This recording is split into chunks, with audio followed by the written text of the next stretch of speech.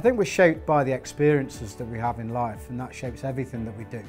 And so when you've been through the experiences you've been through with people, whether it's high altitude free falling, jumping out at night, or on operations somewhere, that support with each other is the thing that shapes you as a person, expands your limits of possibility and potential. And I think that's gone on in other areas of my life to really, so that you can draw on those experiences, use them to be most effective in what you do.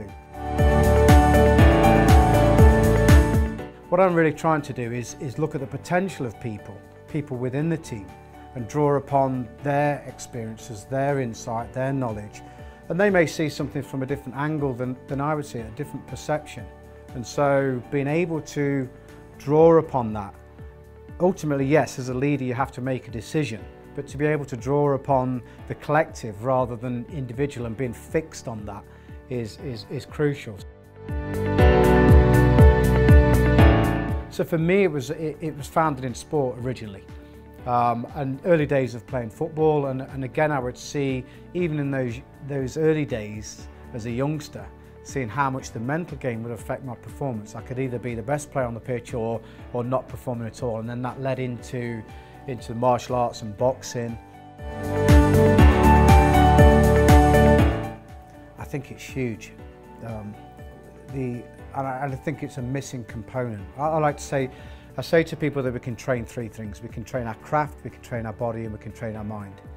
And the mental aspect of performance, people often focus on the technical, the tactical, even the physical. But the mental component for me underpins all of that and is the access point to that. Clarity is inherently linked to psychological well-being. And again, if people are in a space of psychological well-being, happy people are going to do good work in simple terms. And so building people's confidence, again, is giving them the trust to be able to take on incremental challenges which are not beyond their skill set, but give them enough opportunity to push their boundaries. And as they start to push boundaries, then they start to realise their own potential.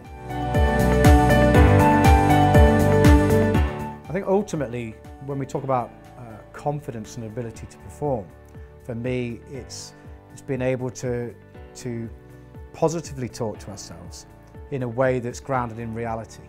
And so we've had these experiences, we've pushed the boundaries, and we're able to draw upon these experiences and talk to ourselves, our inner coach here, to really help ourselves to perform. And so that's been able to trust ourselves to adapt in the moment.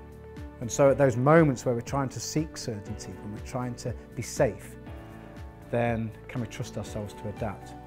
And that's our ability to move away from those self-doubts.